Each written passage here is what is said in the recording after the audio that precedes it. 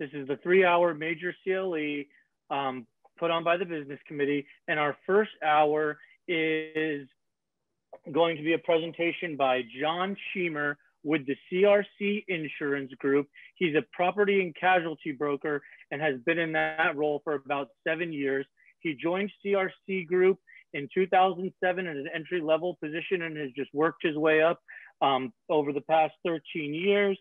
He's been in Orlando since the 80s, so a native, and he has a degree in film production. When he is not handling business insurance underwriting and his clients' needs, in his spare time, he enjoys golf, wine, and watching soccer. John's going to give a approximately 1-hour presentation on policies and claims and COVID-19 related things. So on that end, John, the floor is yours. Hey, Sam, thank you for having me. Good afternoon, everybody. First, hold on, sorry about that. So yeah, basically what I do is I go out, market, quote, bind, issue for CRC Group. We are an insurance intermediary, excess and surplus lines wholesaler. So for those that don't know what that is, we are basically a middleman. We have 7 Lowndes contracts that we write property throughout the state of Florida. And we have approximately 2.6 billion in aggregate currently deployed throughout the state. So Florida is dominated by property insurance. And if your homeowner's rates have gone up recently, then that's where we are. That's pretty much why. First thing I have to share is it's basically a brief market summary that we put out on a quarterly basis from our company. And first thing I wanted to kind of go through was the COVID-19 losses as it relates to the entire globe. As you can see right here, Swiss Re, which is one of the largest reinsurance companies in the world, has reserves of 2.5 billion, and that's just for the first half of the year.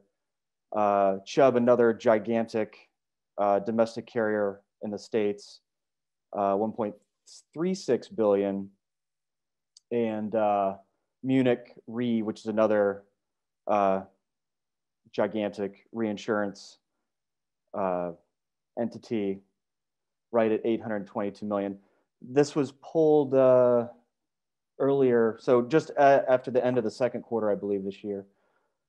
The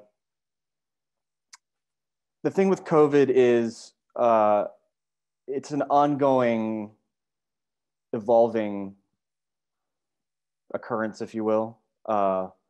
We don't know the end. We don't know where losses are going to end up. We don't know who's going to pay, who's not going to pay, so on and so forth. Artemis, another little clip in here. Artemis, I believe it's on, this page, sorry. Oh yeah. Insured losses reserves settling related to the pandemic has reached 21.5 billion by early August, and Lloyd's accounting for 3.65 billion of that in total losses. And it could reach, we could hit the 100 million, 120 million billion, 120 billion, sorry, mark pretty soon.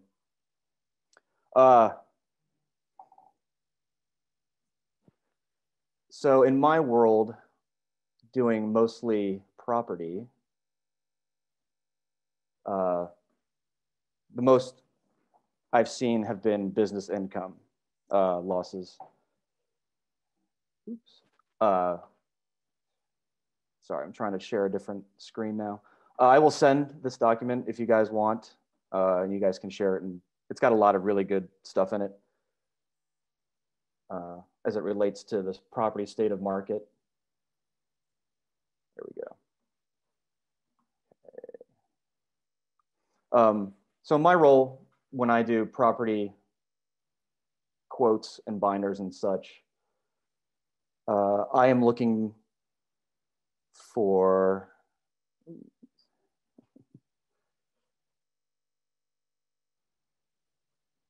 basically to, when I'm underwriting a risk as it relates to BI, I'm making sure they're insured properly and not overinsured, and do they even need it? Most cases you do, as any business should have some sort of business income, and at least they should have extra expense, which is a different form. With that being said, I have 3 examples of claims that we have gotten in my office specifically. And 99.9% of the claims so far for business income related to COVID have been declined. And we'll get into this in a second. The reason for that being there's no physical damage to the space which they occupy. If you had to shut down due to a government order, it's not exactly a covered, what we call a covered cause of loss. The first example I have is, where is it? Sorry, trying to operate 2 computers here. It's very fun. The first one is a restaurant up in Sanford. I happen to actually know the owner. He's been a friend of mine for a period of time, and he made a claim on, let's see, first notice of loss was, when was this? So 3/20, so basically 3 days after state of Florida was shut down. He sued for loss of use, BI, basically business income, and it was initially declined. Again, no physical damage. And that one is currently in litigation, or headed that way. We just had to send the certified copy of the policy out, so that's a good one. The second one I have is, again, another property policy. First notice of loss was, let's see, 4/1. Due to description of loss, due to stay-at-home order from Florida governor, their tenant has failed to pay rent and insured is filing a claim under their business interruption coverage for loss of rents of $3,500 a month. Again, no physical damage. This one has not been settled yet, I believe. Has not. But this one is probably headed for a declination as well. My third one, and this is where we'll get into some fun policy language, because I know everybody loves that, is a comedy club in Arizona. And this one I actually have a denial letter on. I can't show you, but I'll quote the exact policy language for you on why it was declined. So they filed first notice on 3/15, again, right after everything shut down. And claim was sent on 3/27, and the declination letter came almost the same day, within the week, which was very surprising. So I want to get into this one, exactly why it was declined. So let's see, where are we? Okay.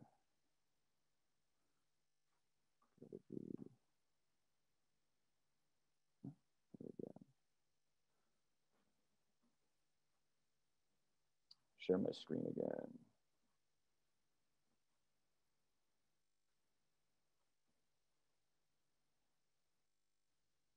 There we go. Okay. So in the denial letter, they go through basically coverage, and then at the end, they tell you why not. So this one, they lay out the business income, what it is, how it's defined. And then under additional coverages, they cite this right here.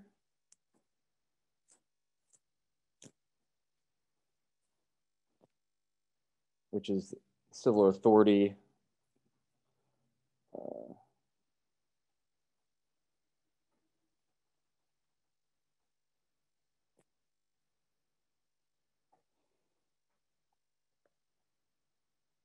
And then, let me get out of this one. Oh, wrong mouse.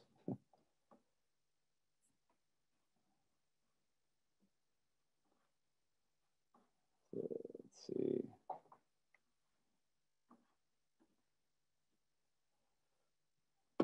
And then the denial goes into the special cause of loss form.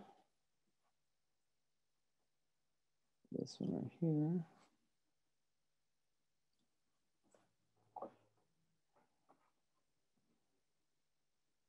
And this is where they get the denial. So special cause of loss is the broadest form that I deal with in property coverage. It's an ISO form. 0917 is the latest version. I wish I could tell you the exact changes from year after year, but there's so many of them recently, it gets confusing. So the difference between the special cause of loss, basic and broad forms, which are the other two cause of loss forms, is it, instead of listing what is actually covered, it lists what is excluded. So, and if you go, where is it? I gotta find it again. Number 2, where that went.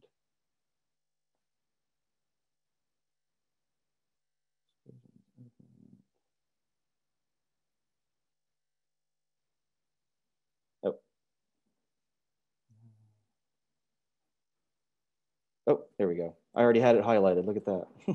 So this is where they found that exclusion for this particular one, and it's delay, loss of use, or loss of market, which is an exclusion.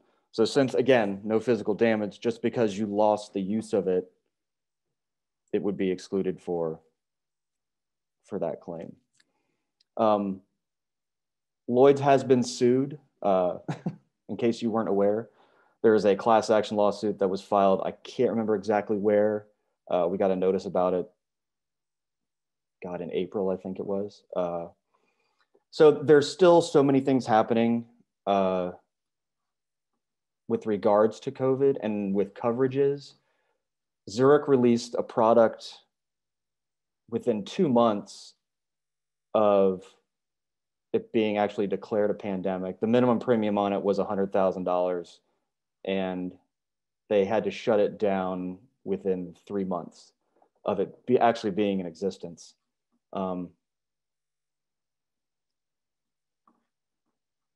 So let's go. Okay. Gotta go back to my outline.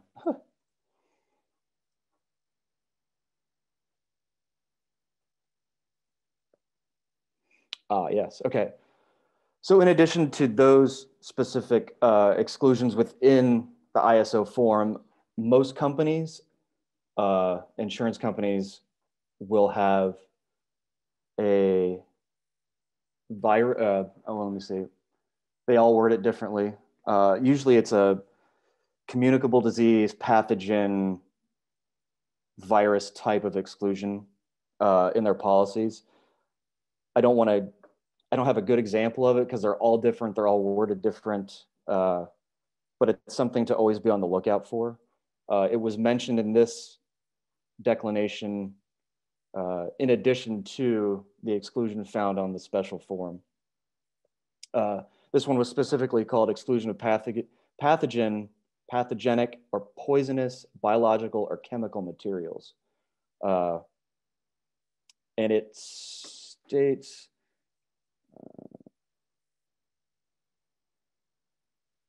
the discharge, dispersal, seepage, migration, release, escape, or application of the pathogenic or poisonous biological or chemical materials is accidental and is not the result of willful, malicious act, any person's organization, or property of any nature. So yeah, it gets really wordy. And it basically says, if you know, if you're shutting down because of this, not covered. Let's see next. So with all that, best advice I can give when you're talking to your clients is always, I tell this to my retail clients all the time, and that's to make sure you review every form in the entire policy. Make sure their clients read it, and then make sure they understand the language that it's in. And another thing I always tell, or an insured should know, is always use well-established, experienced, competent retail agents when they are shopping their insurance. There's plenty of them out there. I deal with them all day. But that's probably the most important thing that they can do. They always have best interests of the insured first. I go through it all the time, back and forth with my clients, and getting this form moved, getting this form removed, pricing, all of that. So does anyone have any questions? I'm not going to quite take up an hour, so I would love to hear questions. If anyone has any, you can just type away. No? Oh.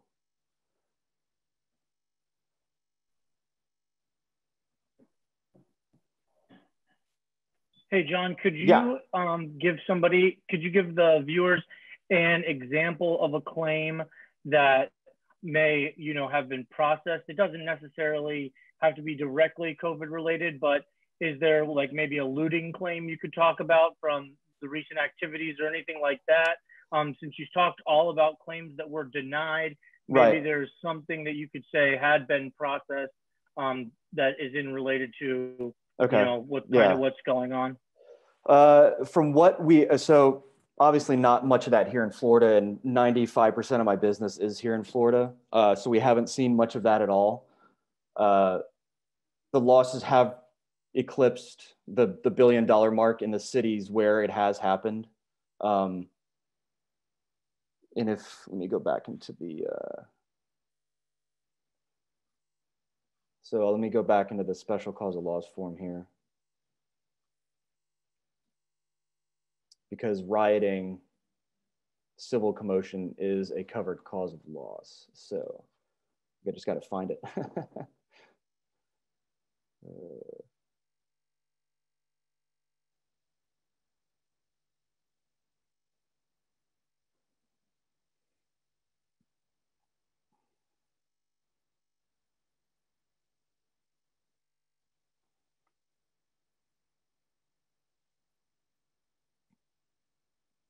That is a good question though, Sam, because I know it has happened a lot, and they have been paying claims. Oh, all right. I guess it's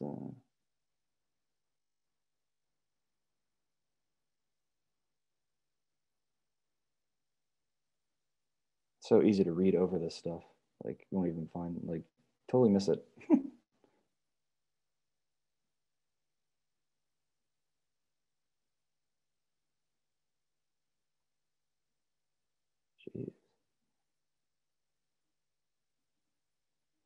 Well, that's weird.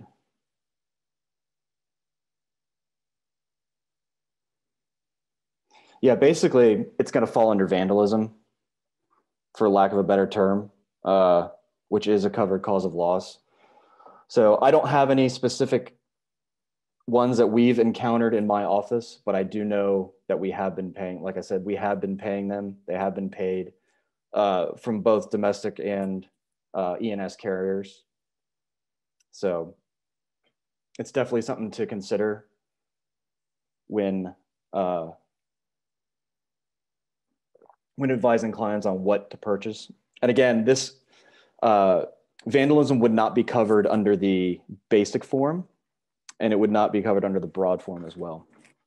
So, and it also can be excluded with a vacancy permit from the special form. So though they would tack the CP0450 onto a policy, and that it states that any building vacant for 60 days, vandalism and theft then become excluded if it is vacant for that long. So be careful of that form as well. And that's why we would rather have a building occupied than not occupied from an insurance standpoint. So does that help, Samuel? Yeah, that was good. I know this is a pandemic panel, so I know that that's mostly COVID related, but you know, with everything going on. Right, absolutely. John, if insured is in a state where there's a lot of COVID cases and they're having, you know, business interruption problems, right. There are no government mandates to shut down or wear masks, would insurance kick in in that situation? I'm sorry, I kind of missed the first part of that. Yeah, so if you're in a state or a county and there's you know, a surge in COVID cases. Correct, right. But there's no government mandates for shutdowns. What are there any coverage issues there? It's still, as far as like a business income loss, no, because it's not necessarily the shutdown. It's, you know, there has to be a physical damage to your building that was created by a covered cause of loss within the policy. Oh, and another thing I forgot to mention. So in 2001, when September 11th happened, there was obviously billions of dollars lost from an insurance standpoint in New York. And we created the Terrorism Risk Insurance Protection Act of 2001. It's been extended, I believe, 3 times now. It's up actually to be extended at the end of this year. So what a lot of carriers and the legislature, the United States legislature, will probably do is put together some sort of product like that where you'll be able to opt in when you bind your policy. So you'll be able to, for an additional premium, say like anywhere from $50 to $500, they'll give you like pandemic loss coverage, basically, is what it would be. So it hasn't come to fruition yet, but that's one of the ideas on the table within the industry. And that would be, you know, the large carriers, a lot of Lloyd's representatives and the United States legislature working together. And they would both chip in on both sides to create a fund for that. So that's something to look forward to, hopefully. Hopefully we never have a pandemic again, but.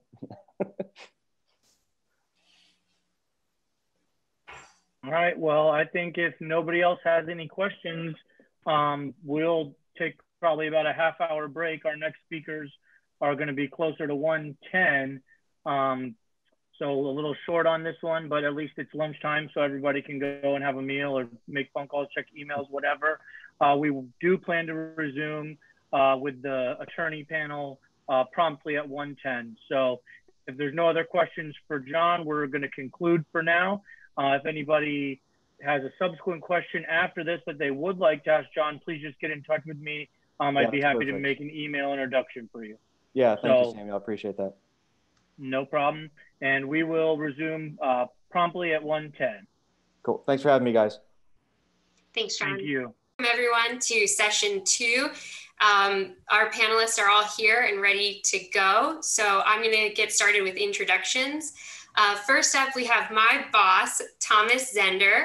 Tom is a shareholder with King, Blackwell, Zender, and Warmouth, PA. Tom's practiced primarily as a commercial litigator in Orlando since he graduated with honors from the University of Florida College of Law in 1995. Tom has represented both individuals and corporations in a wide variety of complex matters in state and federal courts, in arbitration and on appeal. Throughout his legal career, Tom has been active in taking leadership positions with the Orange County Bar Association. He first served in the Young Lawyers section, including as its president from 2005 to 2006. In 2011 to 2012, Tom served as president of the OCBA, and in 2012 to 2013, he served as president of the OCBA Foundation. In 2006, Tom received the OCBA's highest honor awarded to a young lawyer, the Lawrence G. Matthews Jr. Young Lawyer Professionalism Award. In 2004, Tom received the Florida Bar's Young Lawyer Division Pro Bono Award, a statewide service award presented by the Florida Supreme Court and the Florida Bar's YLD that recognizes extraordinary contributions in the provision of pro bono services. Welcome, Tom, and thanks for being here. Thanks for having me. And next up, we have Blair Jackson. Blair graduated from the University of Alabama with an LLM in business transactions. He's taught business classes at both the Crummer School of Business at Rollins College and Barry Law School. Mr. Jackson's practice focuses on representing small businesses in litigation and transactional matters. Welcome, Blair, and thanks for being here. Oh, thank you for having me. And last but not least, we have Drew Sorrell. Drew is a shareholder at Lowndes, where he chairs its cybersecurity and privacy practice group, as well as its COVID-19 task force. Drew's practice focuses on complex commercial issues relating to both litigation and contract drafting. He has years of experience litigating business matters, intellectual property infringement disputes, data privacy issues, wire fraud, insurance coverage, personal injury, and employment litigation. Likewise, he has significant experience drafting and negotiating software licenses, internet service provider agreements, data privacy policies and procedures, employment agreements, as well as the indemnity and insurance coverage provisions related to those agreements. Drew is a founding member of the Sedona Conference Group 11 on data privacy and is frequently asked to speak and write on legal and ethical issues arising from technology, including unfair and deceptive trade practices, data breach, privacy, data governance, and technology contract drafting. He is the former chair of the OCBA's Intellectual Property Committee, the Business Law Committee, and the Technology Committee, and he was also the past president of the Orlando chapter of the FBA. Welcome, Drew, and thanks for being here. And now I'm going to turn things over to our moderator, Catherine Wynn. Catherine is currently serving on the Business Law Committee's executive board. She's a graduate of the University of Florida College of Law and has been practicing as a lawyer in Florida since 2018. Thanks, Catherine. Thank you, Robin. All right, so we're going to start this session with our litigation strategy related questions. Overall, how has litigation strategy changed since the pandemic? I'll start if I can. So I'm Tom Zender. Thank you guys very much for joining us in this seminar. So how does it affect litigation strategy? It's interesting, you know, there's kind of two pieces to this as I was thinking about this issue, you know, one from the lawyer's perspective, one from the client's perspective. For litigators, at least in my view, we do a lot of planning and strategy based on how we think the case schedule is going to progress. You know, in federal court, obviously, you know that very early on with your case management report and the case management scheduling order that gets issued. You know your trial date and your deadlines, and you strategize based on those deadlines about what depositions you're going to take and when, how your motion practice is going to go, those sorts of things. In state court, it's a little different, obviously, because you typically don't have a trial order until you're into the case a little bit. But nevertheless, you have the comfort of deadlines, and that informs decisions and strategy.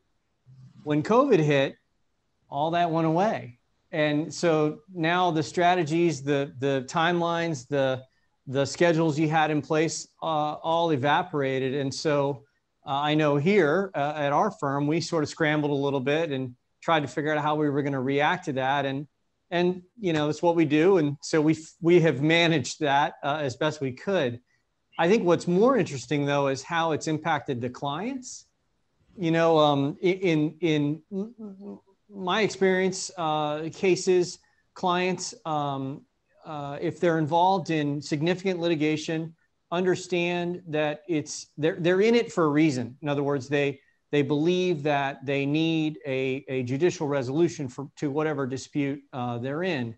What COVID has done, at least in some of our significant cases, is change the way clients evaluate risk.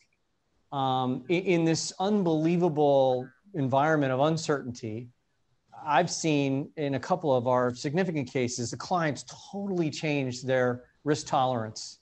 And now suddenly they're looking for certainty wherever they can get it, even in litigation.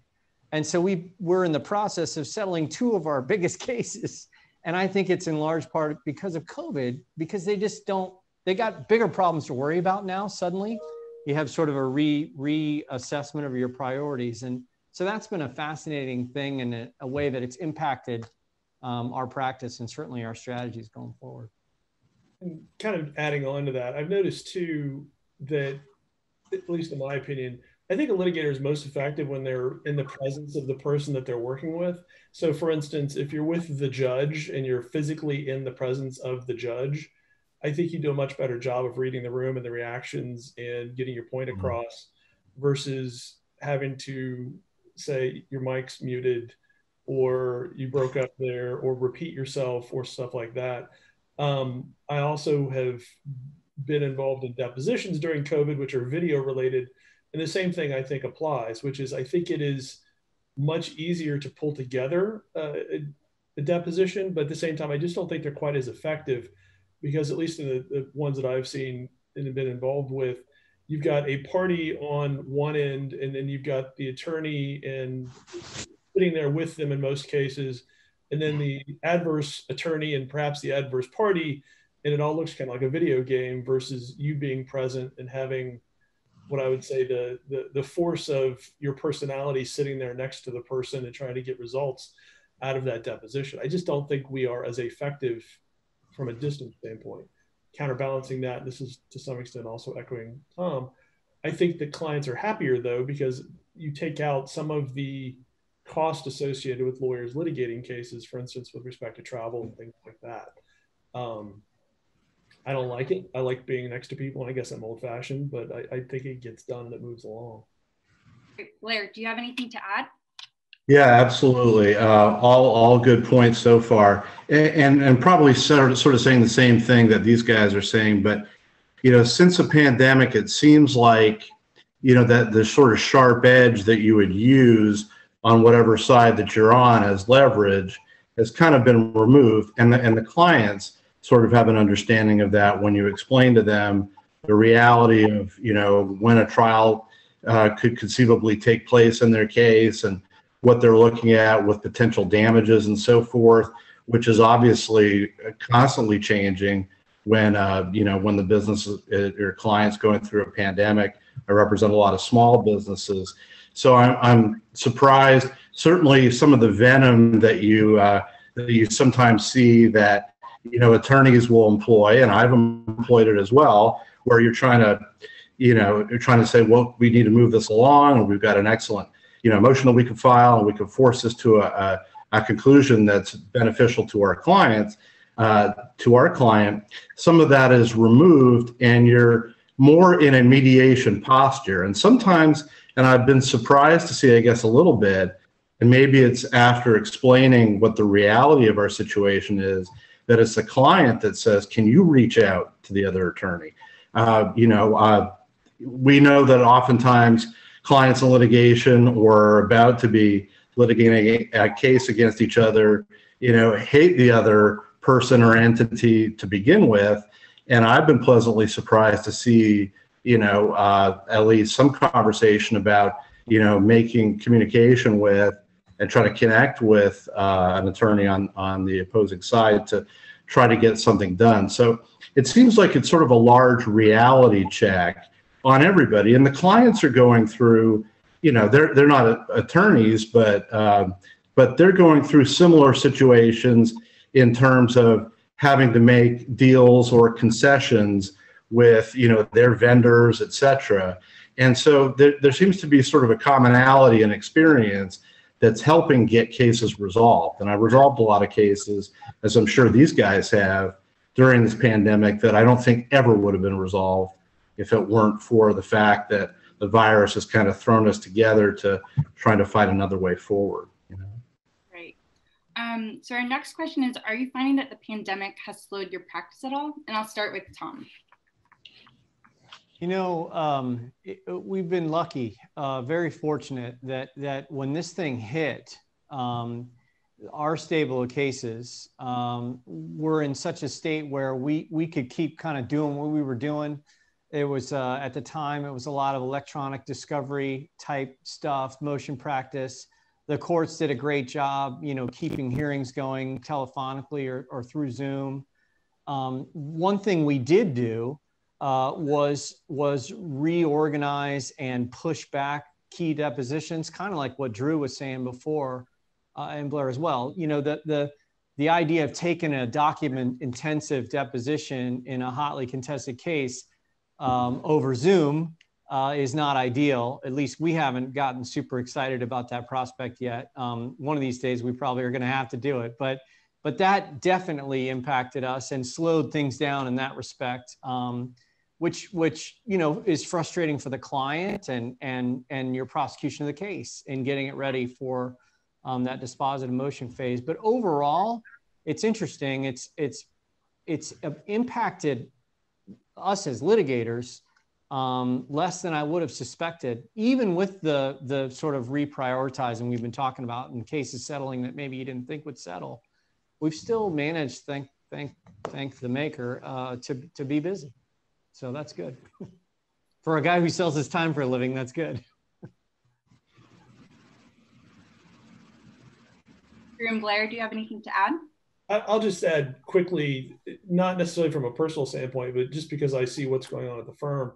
In March and April, I would say that there was a precipitous drop where everybody was contracting and nobody was busy.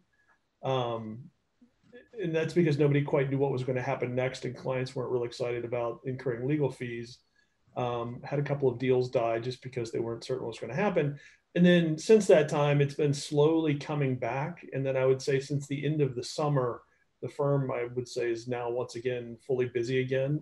The type of work we're doing is a little bit different, but just kind of a general statement of recovery and the line, I would say that we're pretty much back to where we were pre-closure, if you will.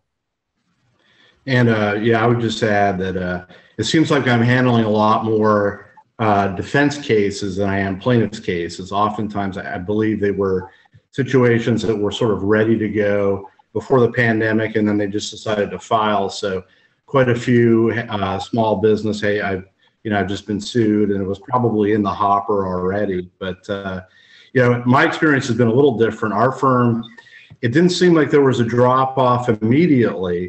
And I think maybe part of that was because small businesses were getting PPP and the tax deadlines were pushed off a little bit. And then it seemed to sort of be business as usual. And then I saw more of a drop off a little bit towards the end of the summer, where it didn't seem like there was an end to this. And I mean, we could all just sit here and say, is this phase two? Is this wave two? Are we still in the first phase of the pandemic? So it's been a little bit, more spotty, but certainly, I think, at least from my perspective, the client that's coming in that is, or speaking to me about whether they should file a lawsuit against an individual or an entity, I think that they're, you know, that's become a more difficult, I think, client to land than somebody who's, you know, being sued and they have 20 days to respond, and they're, you know, they're just trying to, you know, throw up some barriers so that they're not, you know, being placed in default, I guess. Mm-hmm. Have you had any remote trials, mediations, or evidentiary hearings? And I'll start with Blair first.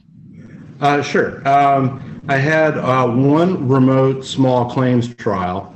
It didn't get off the ground, and I think this suggests one of the other questions that you may ask. It was against a pro se defendant, and I was brought into the case by someone who was pro se. And the judge had concerns, even though it looked like there was service of process and the defendant knew to be there appearing virtually for the bench trial, that they didn't get proper notice. And against my strenuous objection, it was decided that we should reset the trial, and the judge requested that which ended up being an order, I guess, to send out my own notice in addition to the court's notice to make sure that they were present. So, and I had taken, you know, great pains to get my witnesses to make sure that they were lined up in the queue appropriately, and we were ready to go. But just, you know, this is the kind of stuff that happens, and the judge was erring on the side of caution. I don't think you would have seen that in a non-pandemic situation. So, Drew, have you had any remote trials, mediations, or evidentiary hearings? I have not. Mine has been pretty much non-evidentiary at this point, but it's like I talked about earlier about the couple of depositions and things like that. This is echoing what Tom said. Dealing with documents via Zoom is just a nightmare. And so we have tried very hard not to have to do that when we can avoid it. Anyway, that's my answer. Tom, do you have anything to add? Yeah, so I was super skeptical of, and I see my friend Lawrence Colin is participating, of how Zoom mediation would work. Talked to some folks about it and their experiences with it.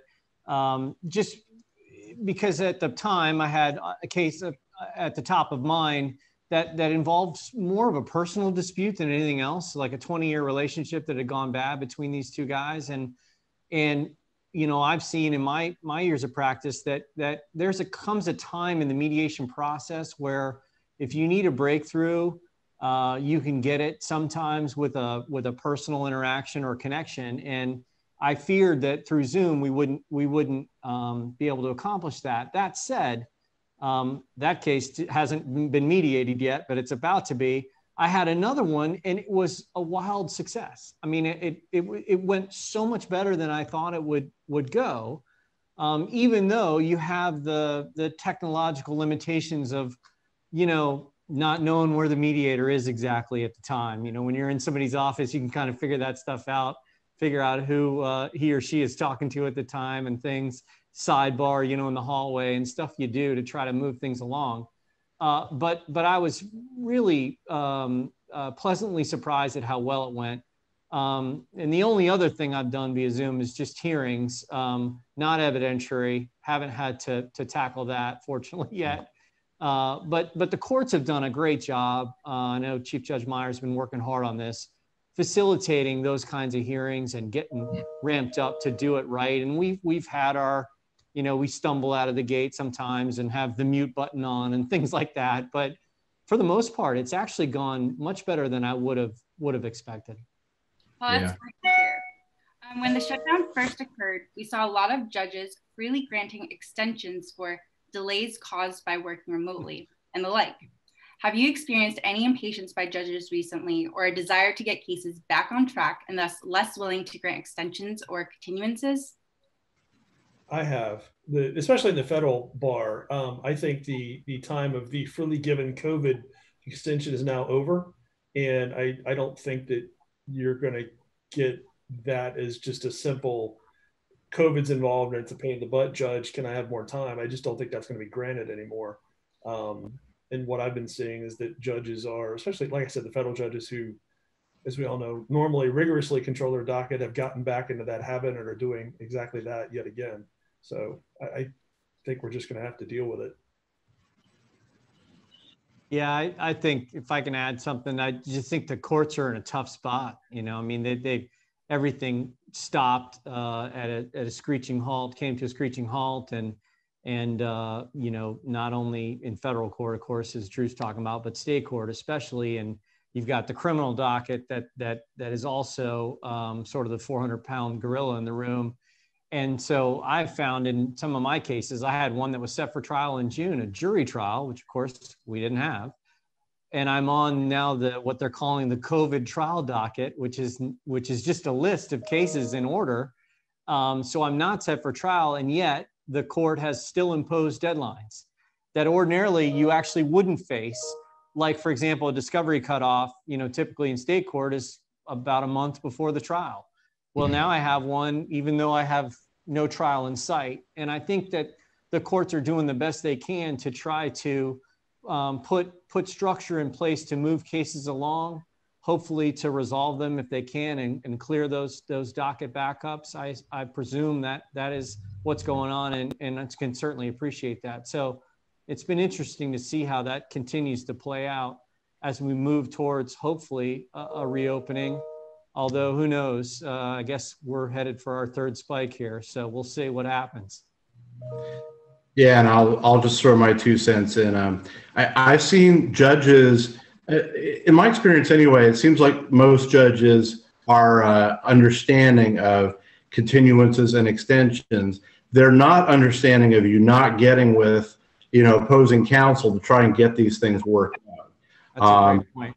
I'm happy to say that I haven't been, you know, in that line of fire yet, but I've, you know, we're all on these, you know, group calls where you can hear other hearings happening and so forth. And oftentimes the attorney will use the excuse, well, you know, it's because of the virus or whatever, but, you know, the judge is like, you can pick up a phone. I mean, there's really no excuse for that to happen. So I've seen some judges, you know, really lose it on that. And, I think it really, you know, meet and confer used to be just this idea that, well, this is a formality. I'm probably not going to be able to get this thing worked out. But I see more now the importance of that as we do more hearings and things virtually, because it also gives you the opportunity to speak to different issues and things that you can then bring up in front of the judge. And most judges are understanding of the fact that there are impediments because of COVID, but I think it's maybe taken this thing that used to be just sort of a formality and maybe attached a little more importance on it, you know. And I've seen judges, in my experience, you know, bring this up like, well, did you, in your meet and confer, did you discuss this other issue or whatever, which could be pure logistics or a legal issue. So, you know. Catherine, if I can, just to build on that, I think Blair's making a great point. It's been interesting to see, you know, this is my own failing, but I've found over the years, I've gotten much more into the habit of emailing with my opponents than doing what we used to do, which is pick up the phone and talk to them. And in this environment, obviously email is still something, a dominant means of communication, but I'm on the phone way more now than I ever was. And that has been an unexpected benefit, I think, from this pandemic, and sort of returned me personally to that kind of type of sort of interpersonal dynamic of practicing law with people and talking through issues, because Blair's exactly right. I've had judges say, well, when was the last time you guys talked to each other? You know, everybody's like, well, Your Honor, you know, we're remote, and you know, everyone's trying to bob and weave about that, but it's an excellent question and an excellent point. And it's just been interesting to see in my practice how I think I've learned that lesson and kind of returned to a more one-on-one direct communication with my opponent. And I think it's better for the client when you're doing that. I mean, that's part of the zealous advocacy, you know, duty that we all have is communicating with your opponent, however frustrating that may be, doing it, because most of the time, at least in this community, when we're very fortunate to be in the community we're in practicing law here, you get things done that way. And so I think it's good. A great segue into my next question. From a discovery perspective, have you experienced any opposing parties thwarting document production by citing COVID shutting down offices or staff working from home? I've had go ahead, Drew. a little bit, but not anything significant, meaning this person's not here and this person's out or this person's sick and those kinds of expected things. It was a little bit of flexibility because in my opinion, most discovery timing matters are really not that important unless you're set for trial. And so I think a little bit of flexibility earns you some flexibility back. And like I said, I think that we've not come out of that hole in the sense that I think most people are back up to speed and people are figuring out how to work remotely. And so I just don't think that, well, I can't get it to you because of COVID. I don't think that's a valid excuse anymore. And I think most people recognize that. Blair, do you have anything to add? I would just say delays, yes, and I'm guilty of it as well. I haven't seen actual thwarting, and hopefully I have not thwarted anybody, with respect to they're just not receiving, the client's discovery. But I've found that we're all in the same boat. It appears that for the most part, other than a couple of exceptions, opposing counsel, we're all kind of in the same boat, like, hey, I'm going to need a little more time getting this to you.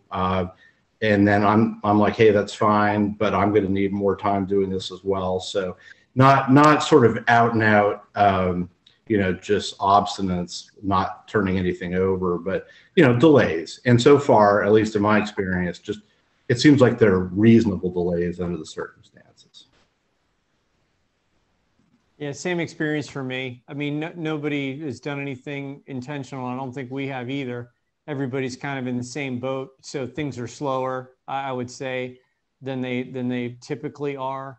But we've managed to work through that and figure out how to remotely still comply with gathering documents and things like that, which has been neat and a way to build efficiency going forward. I think we've learned. Drew would know way more about this than I would, but we've learned how to get better at that. Back in the old days, right? You'd go on site with your client and you'd look through their cabinets and you figure out at least their system and their server setup and things like that. But we've managed to do some of that remotely even. And so it's taken a little longer, but it's actually, I think, going to pan out in the long run, being more efficient.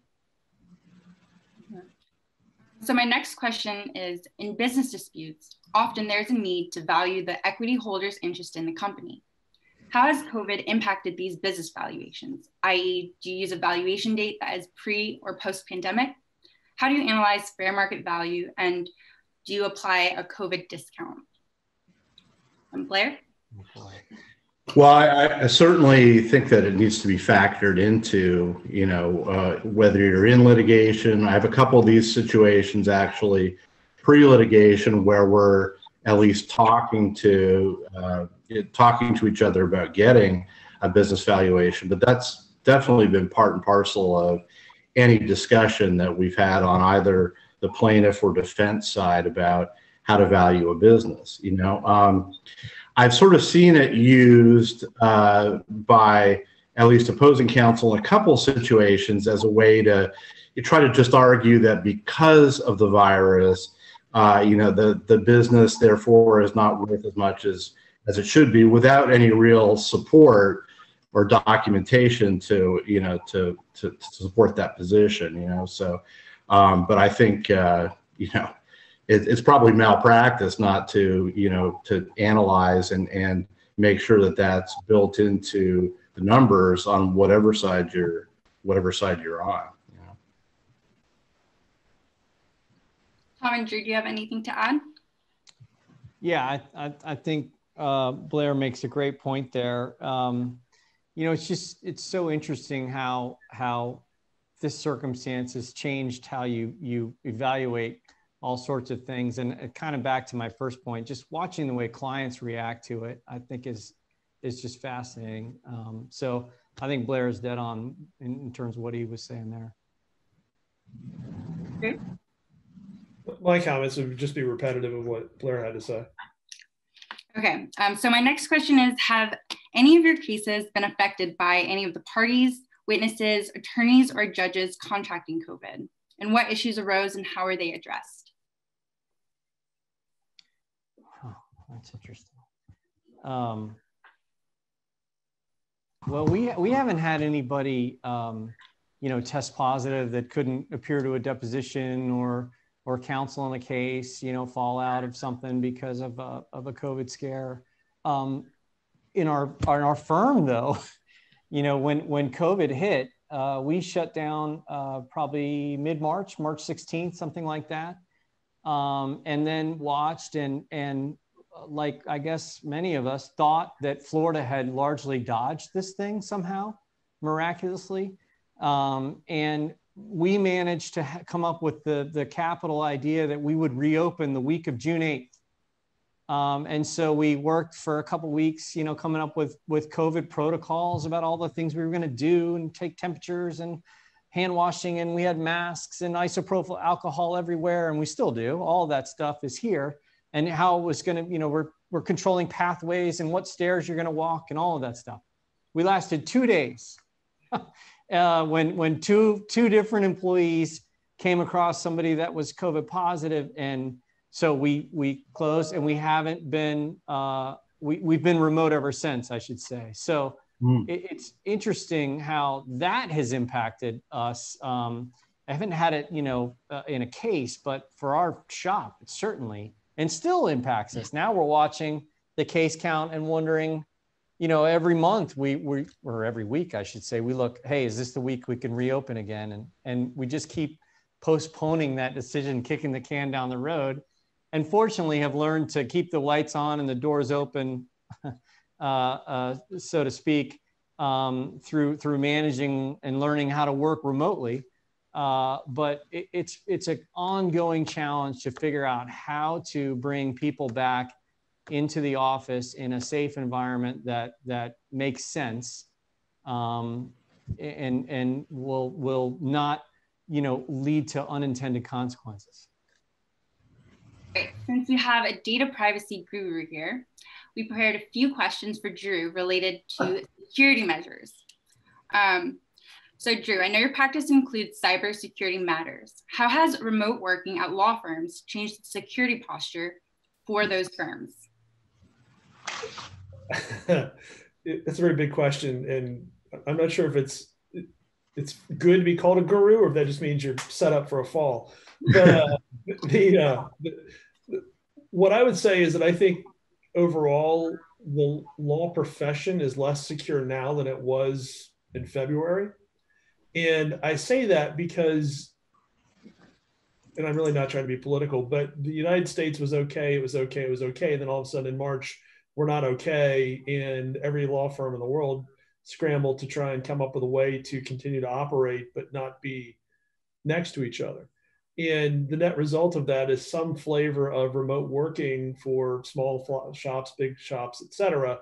And it was very ad hoc, not in most instances well thought out. And from my perspective on our profession, we were 5 to 10 years away from being where we are now then. And so we have now leaped ahead to virtual working. And in my opinion, law firms are just now beginning to catch up with the security implications of that. And so to be more specific, if you hand a lawyer a firm laptop and you send them to their house, what you don't have is an answer to, well, are they leaving the laptop out in a secure area? Are they leaving it in a non-secure area? Who at the house has access to the laptop? What if the house is burglarized? This is a little bit silly, but it's a real issue. If they have internet connected devices that are hooked into the hub at the house for Wi-Fi, those, it's called island hopping. Those can be used to hop from one island to another if you're an intruder. So if I break into your web-enabled whatever, and then I can get access to the rest of your network, I can now hop onto your work laptop. And if you don't have the laptop secured appropriately, encrypted, multi-factor authentication, et cetera, then you now have a home-based data breach problem for your law firm. And so compiling that, it used to be that law firms could fairly well contain in their envelope their security perimeter. But now with these laptops everywhere, if we do have to respond to a breach as a law firm, we now have to figure out, well, how are we going to do that in light of COVID? I don't really want to go into somebody's house physically, but I may need to. How am I going to find out who had access and all the pieces and parts that go into that? All that leads you back to the basic question of there should be some serious thought given at this point for all law firms to think about, well, what have I not done that I need to be doing? And how do I prove that, you know, John Smith, who works in accounting, is actually on my system at 2 a.m. and is actually working, and that's not some intruder from North Korea. All that to say, I think that we as a profession need to very quickly get to a reasonable level of security, because I don't think we're there yet. Okay. Understood. Okay, so now we're going to move to the next segment, which is our general practice questions. From this entire pandemic, what is your biggest takeaway from a client relations and firm management perspective? Tom? Well, so starting with firm management, it's kind of been what I was touching on before, which is just trying to figure out what the right thing to do is for our employees. You know, do we have them in the office? Do we have them at home? What's the right call on that? There was a lot of hand wringing and concern about our ability to you know, effectively represent the clients and do the job remotely. Could we pull that off? You know, and we're trying to balance that duty to the clients to the duty, obviously, to the employees to not risk anybody. And fortunately, so far, at least, we've kind of figured out how to do this remotely, at least for now. And so we're just continuing that struggle about what's the right time, what's the right protocol, and how do you treat, there are folks in our office who are in different risk categories. You know, let's be honest, like people have different situations, and can you do that? Can you say, hey, these folks can come back, but these folks can't? And how do you manage that? And so that continues to be a challenge in our small shop. I can't imagine what it would be like at Lowndes or, you know, the big firms. So we've definitely had challenges there.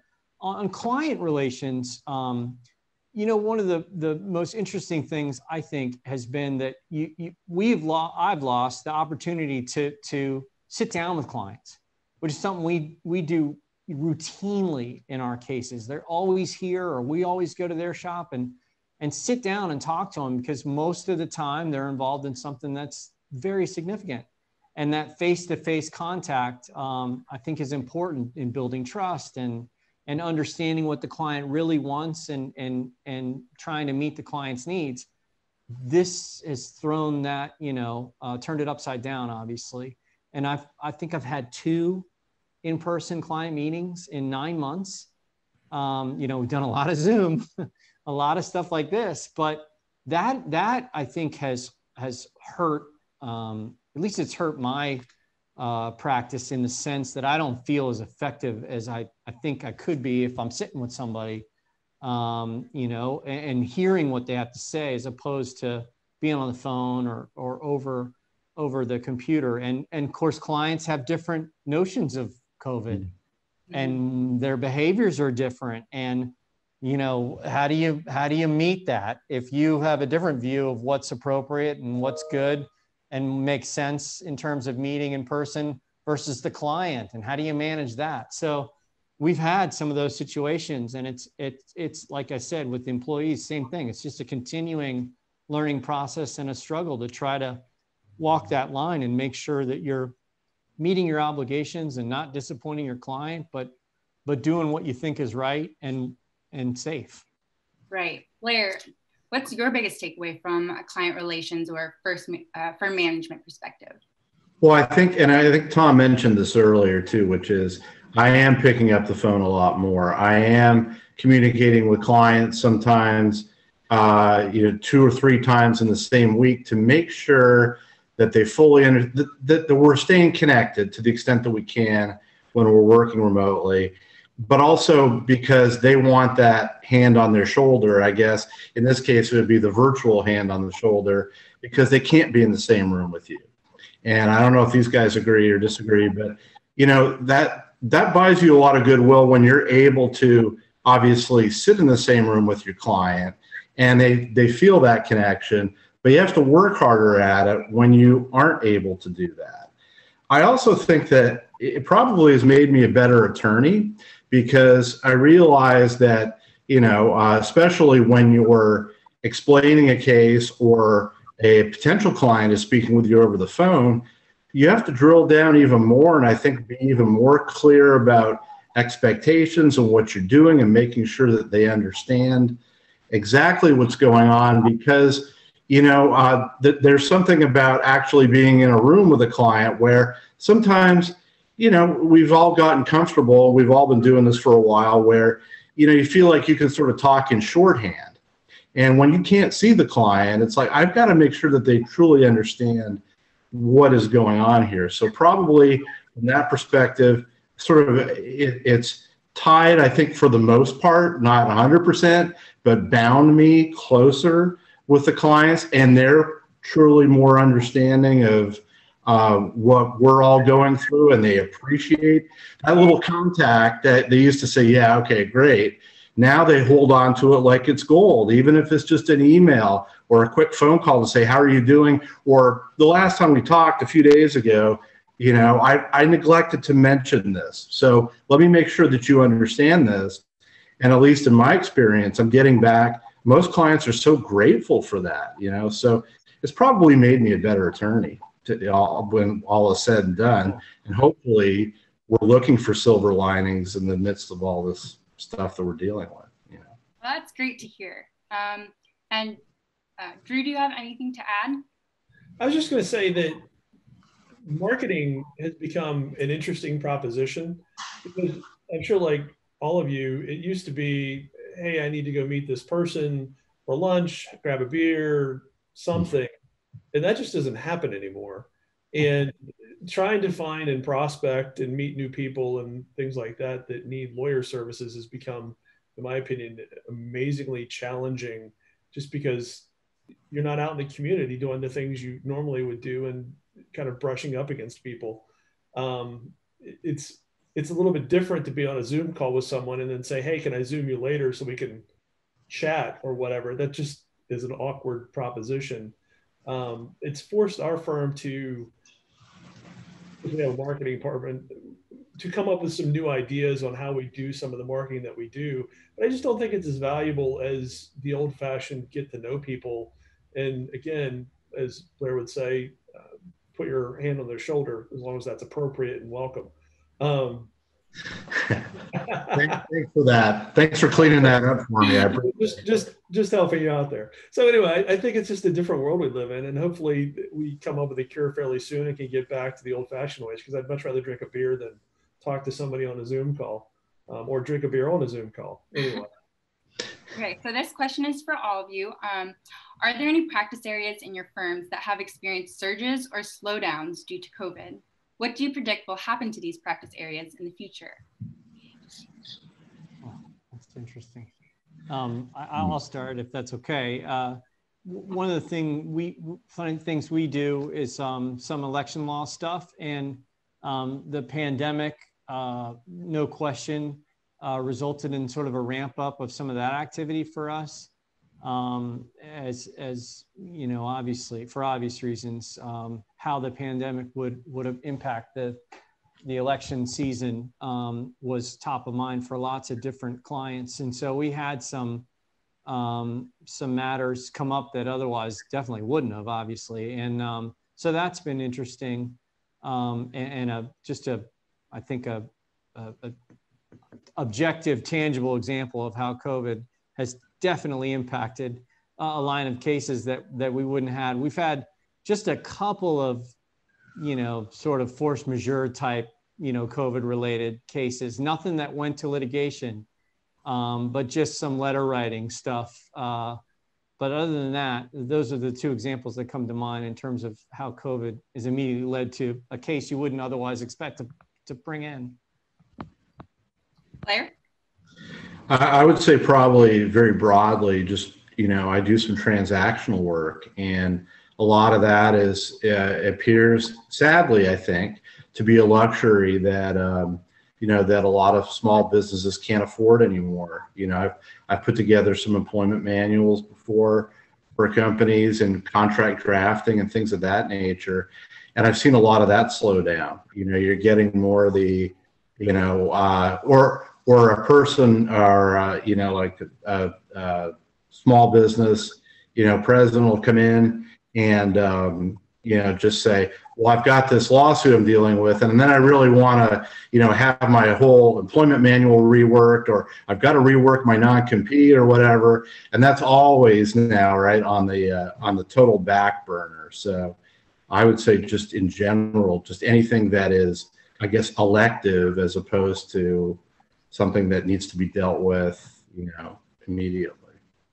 Drew, have you seen any surges or slowdowns in work due to COVID? We surged April, May, June with respect to landlord-tenant issues, and with respect to commercial agreements that were impacted by COVID.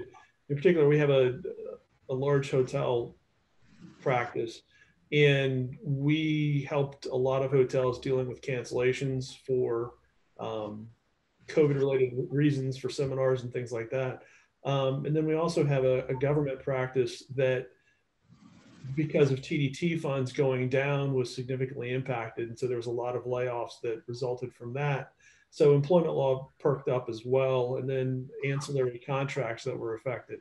All of that surged and went through the roof for a little while, as far as, are we going to litigate over this, or how are we going to resolve it? And at this point, most of it seems to be resolving without litigation. But just the counseling that goes into how you walk through those issues. And then, to echo what Blair said, I had some transactional software deals that were getting ready to go, and then they fell off the table because people just backed out of them and said, we're not doing that right now. But that, I thankfully, knock on wood, seems to be coming back now, and at least to the levels that we were before the shutdown. And then, assuming that everybody doesn't die from the current wave, hopefully that will continue. Okay, so have you experienced client frustration in litigation cases or transactional work not moving at the same pace due to the pandemic? And if so, how do you handle explaining these issues to clients?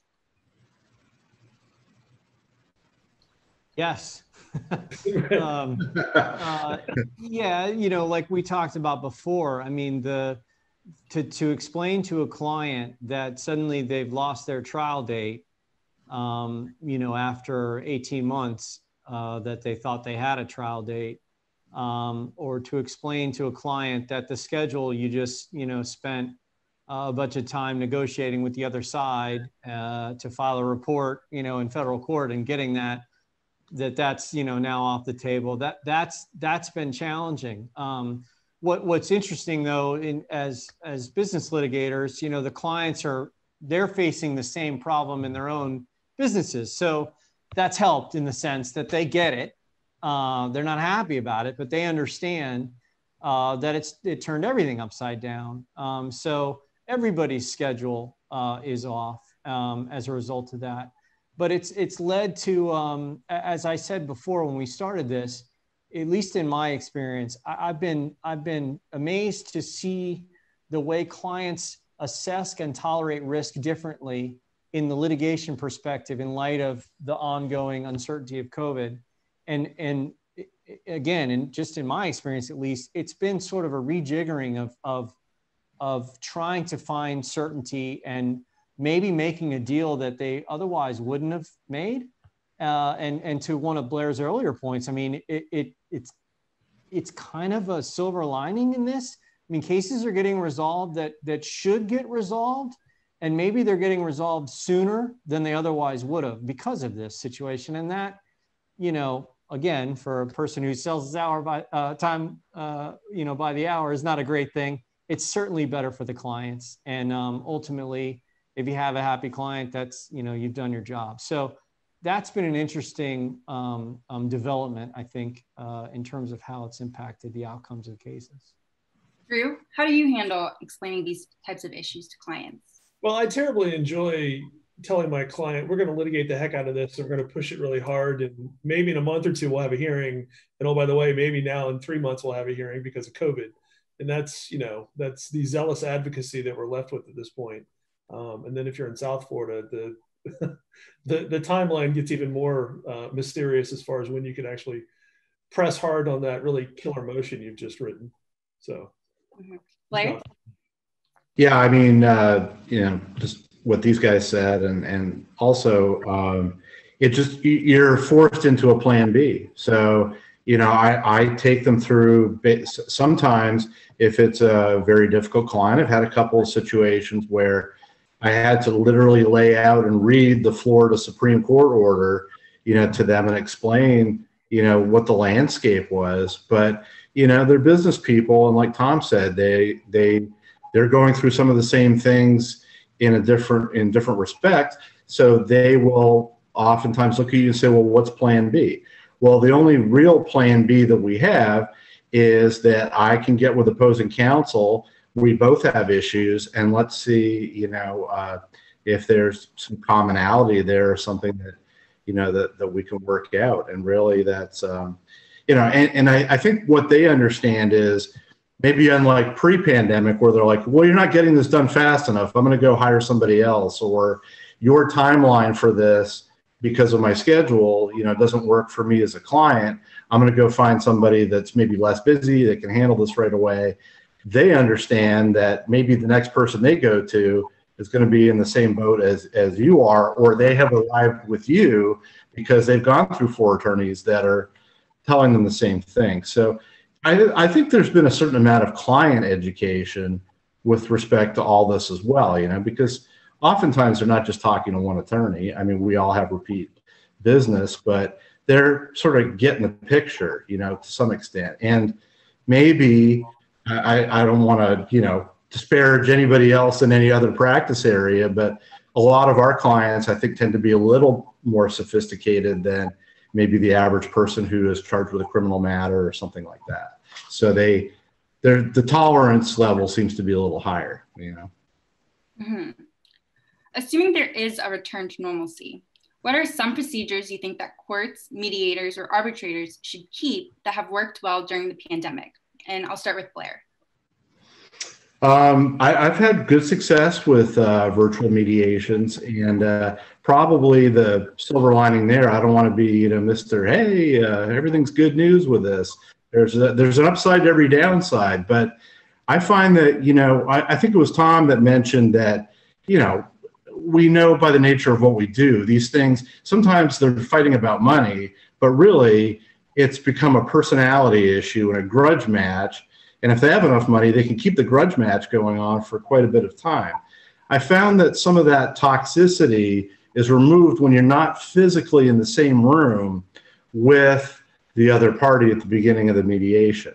And a good mediator, and it seems like I've only worked with really good ones, you know, are good at knowing when to create the breakout rooms and what we need to look at. So it seems like sometimes a little bit of distance actually helps a case get resolved. So I'm much more open, you know, like Tom was saying, I think maybe now I'm much more open to the idea of a virtual mediation, whereas pre-virus, I couldn't conceive of it as being anything that where you could possibly settle anything. But it also, I think, creates an environment where people are more comfortable to sit down and talk. They're now not stuck in a conference room with a bunch of people they don't like, maybe including you as their attorney that they're not particularly fond of.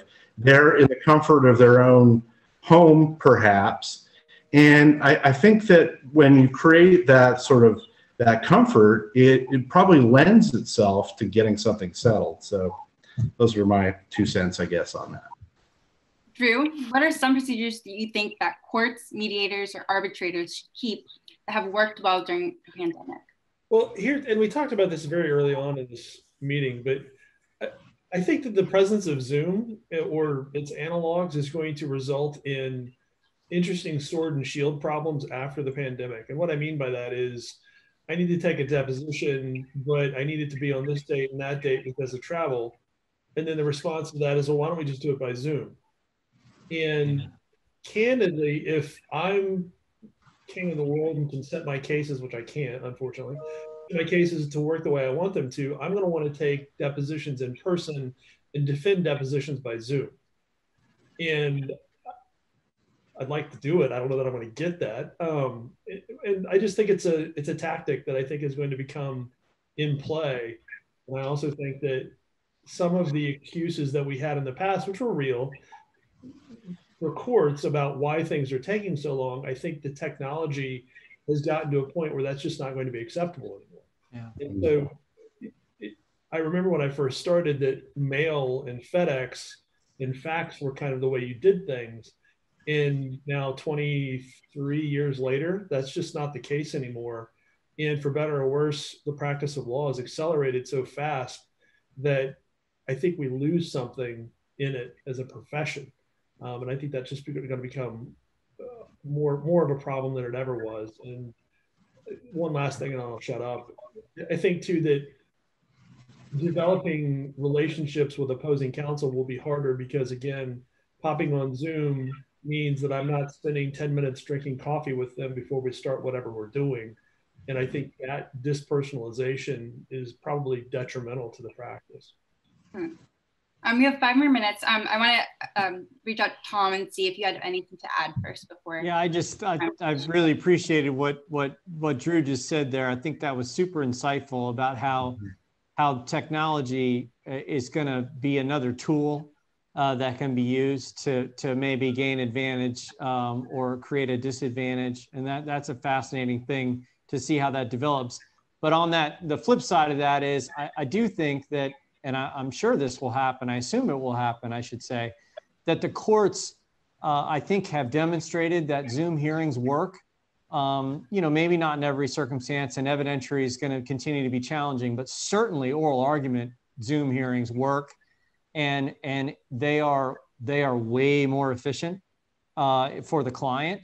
And so I think that's something the courts, ought to keep, and we should continue down that path. We'll get better at it and more effective at it.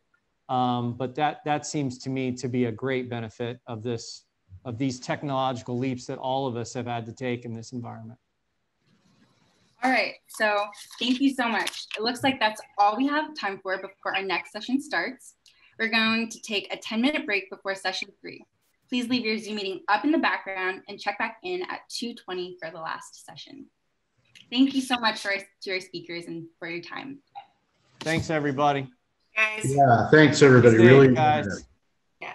Get started 2:20. Well, welcome back, everyone. It's 2:20. We're going to go ahead and get started. As you all are aware, our third hour presenters are Chief Judge Myers and Judge Jordan. Just very brief introductions, because I'm sure you all know of their qualifications. Chief Judge Myers is the chief judge of our circuit. He was elected to the bench in 2010. Judge Jordan was elected to the bench in 2005, and upon reopening of business court or complex civil litigation division, he has been serving in that role. Just, I think, very shortly was Judge Fravor there, and then Judge Jordan took over. If you guys have any questions for the judges, Michael Piccolo will be handling that through the chat at the end. So just put them in the chat and Michael will address them at the end. Michael is an associate at Lowndes, and he is the event chair for the OCBA Business Committee. So you'll hear from him at the end with the CLE code and for any questions. Otherwise, thank you, Judge Myers and Judge Jordan, for your time. We all appreciate it. Well, Sam, thank you so much for inviting us to participate today. It's funny, I went back through my emails to try to locate the invitation that Judge Jordan and I received, and it was back in May, I think, when we were a little more optimistic about where we might be today. Because as I read the email and the topics that you asked for us to cover, you were speaking in the past tense. How could it have been better for us during this pandemic? What could we have done differently? And the unfortunate news for today is we anticipate fully that we're going to be here for a while. And if you pay attention to COVID in the community, I'm sure you're well aware that the circumstances are changing, but they're not changing for the better at the moment. We're seeing an escalation in the number of cases, an escalation in the percent positivity rate. And some of that is not with any associated increased testing. It's really just sort of at the same level. So I think we're very much in the woes of the pandemic. But I do have some good news to share today. I'm excited to work together with Judge Jordan, and I'll let him make a few introductory comments and then we can dive in. Well, I was hoping for peace in the Middle East and a cure for COVID by today. So I got 1 out of 2. I will say this, COVID-19 is still there and COVID-21 is probably around the corner. Our lives legally, professionally have changed forever. We will never be the same as before, much like 9/11 and our airport experiences. It has changed us forever. And let me just say, I think there's been a lot of good that's come out of this. And let me turn the lights off and cover one eye when I do this, all right? So follow me on this. What it's made us do, it's forced us to do what we're doing right now, which is the Zoom hearings. And there's various video formats, but Zoom appears to be the one that most people and witnesses are familiar with. And at first it was odd and people weren't wearing pants and all that. I think we've got past all that. And we're now using it. And I know talking, and you know, again, all these attorneys that are here appear in front of me all the time, that it has saved your clients money. It has saved you time and money because you can appear from home or vacation or at the office at these hearings. And as many of you know, we've done lots of trials, right, Ms. Torres? We finished a 4-dayer recently. I think all the evidence and everything worked out perfectly. Some of you were involved in my case with the Chinese witnesses on evidentiary hearings, 13 hours difference, and we were able to do it. You're getting really good about getting evidence to the witnesses as well as to the clerk in the court, and it's going much smoother in that regard. And as you know, I always invite your clients to come to every hearing, either telephonically or by Zoom, because I really do believe if your clients are involved in the case, they see what's going on, it helps you in directing them and what to do. It also, I think, is going to help resolve the cases. So that's a good thing. But the problem with Zoom is simply that, there's no more face-to-face, and we're used to that. We like people in our courtrooms or in hearing rooms. We have found that because you're not face-to-face, some attorneys, not you, but some attorneys are a little bit more, how can I say it, aggressive with the other side. And we kind of got to nip that in the bud. A lot of heated exchanges, even in front of the court. So that's just a fact of not being around each other all the time. So I think it's been positive in making us go this way because, as you know, in the past, you had to request telephonic argument for more than 30 minutes. You had to get a court order, right? Not anymore in business court. We default to telephone, Zoom if requested on everything we're doing. And so you don't need to come to the courthouse. I know we started one on Monday where the attorneys and the clients came and the witnesses are going to be by Zoom. And that's doable. Of course, we're all wearing, protective gear and keeping 6 feet apart. And that's going to continue for a while. But these are all very workable. And I think it's going to help to practice the law as we go further. Excellent. So thank you, Judge Jordan. A couple of topics that we were asked to cover, and I treat this a little bit like an experience at a fast food restaurant. I don't have great success at fast food restaurants, particularly drive-thrus. When I drive through, I make my order, and it's always a custom order. I'm sorry, I'm one of those people that takes a little bit of time in the line to try to get things the way I like them. And no matter how I want it, I end up getting it the way they want to make it, which routinely are not the same things. I want to tell you some things, but that may not necessarily be what you want or need to hear. And so would you just take advantage of this opportunity to type out some questions in the chat so we make sure that we're being responsive to your needs. You can have it your way today, all right? We'll do our best to make sure that you get to hear the information that you're looking for and get answers to your questions.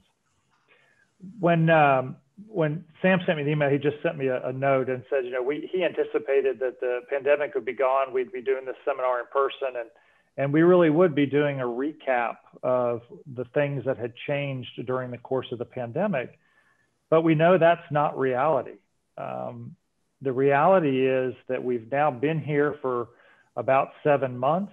I can tell you, my crystal ball isn't great, but I would be shocked if we're not right where we are 6 to 8 months from now. I think things are going to continue in this same vein. I think we're going to continue to have to be masked. We're going to continue to have to be socially distanced. We're going to have lots of it's Groundhog Day. You're going to wake up and it's going to look an awful lot the same for us. Now, the good news is it's been incredibly effective. You've gotten more hearing time than you could have asked for in any given time period because we've made it available. We haven't been able to do jury trials. And so there's been lots and lots of hearing time. But in the business court, in the complex court that Judge Jordan is sitting in, as he mentioned, many of his trials are bench trials. And so those have been able to go forward. And even the lengthier trials, those that might take 4 or 5 days, Judge Jordan's been able to shepherd those through pretty effectively during this time. And I think we've all recognized over the course of the last 7 months that this remote technology works. It may not be first choice. It may not be our preference. I call that familiarity bias. We're familiar with coming down to the courthouse. We're familiar with looking into the eyes of the judge and watching his or her hand movements and body language. But this is a pretty good alternative. And once we get past that feeling of a lack of familiarity and we start to practice and we start to do, the experience just get better. It's really been a pleasure on our end as judges to watch you all hone your craft, for you to get better at doing things this way, and to be able to see that and to be a part of that's been exciting. And I have no doubt that in the last 7 months, we've far surpassed where we would have been 7 years from now with that technology had we been forced to do it just as it was rolling out over time and as we grew comfortable with it. So the shock value, the all in for this experience really, in many respects, as Judge Jordan said, has been beneficial. And so we're grateful that you all have adapted or worked to adapt and that we have the chance to walk this journey with you. I think I talk about it as Groundhog's Day only in the sense that we're in phase 2 down here at the courthouse right now. We know in phase 2, we can do some limited in-person proceedings, and yet most of what we do continues to be remote or virtual. With this exception, when we crossed the 30-day mark here at the courthouse in phase 2, we became eligible under the Supreme Court's orders to start some jury trial work. And I am very pleased to tell you that on October the 23rd, we picked 2 juries. And on October the 26th, the following Monday, we started our first jury trial here in the courthouse. It was a felony criminal trial. The defendant was convicted, if those things matter to you, but convicted of a lesser offense. And the trial went just famously. It was a wonderful experience. Our jurors told us, acted as though they were entirely comfortable in this context, other than having to wear a mask all day in order to hear the evidence.